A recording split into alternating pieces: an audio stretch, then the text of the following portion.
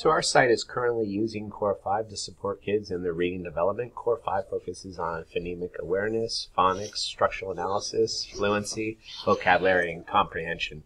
As I'd like to point out, we also have been utilizing Classroom Orchestrator to ensure that students are exactly where they need to be and are staying on the sites that we assign.